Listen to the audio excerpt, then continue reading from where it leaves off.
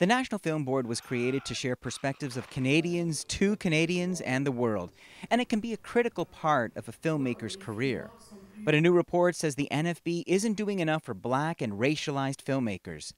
An independent group looked at directors hired over the past decade and found when NFB set targets for gender equity in 2016, and they exceeded it, 50% would go to women. And when the NFB focused on Indigenous filmmakers, I think in 2019 they made a commitment of 15% for the Indigenous filmmakers, which they exceeded as well. But when it comes to working with Black and racialized filmmakers, the NFB has made pledges, but set no targets. For 5 out of 10 years, Black directors had only 1 or no films produced by the NFB. And Asian directors only made up 8% of films. When you have a guiding light to guide you, the chances of achieving that goal is much higher.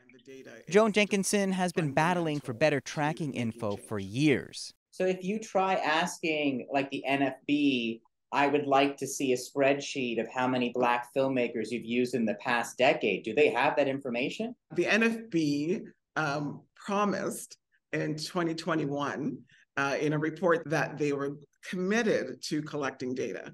And to date, we've seen nothing. A little shocked, maybe. I mean, it's sad to see that the numbers are that dismal. This filmmaker, who says the NFB has been very supportive, was surprised. When they do make projects with us, you know, I think it's a positive experience. I think we just need more. After the report was released, the NFB told the CBC they did meet with the authors. The report's author says the NFB has now made a commitment to setting targets, but words are just words until they're put into actions. He says it's now up to Heritage Canada to ensure the NFB turns promise into action.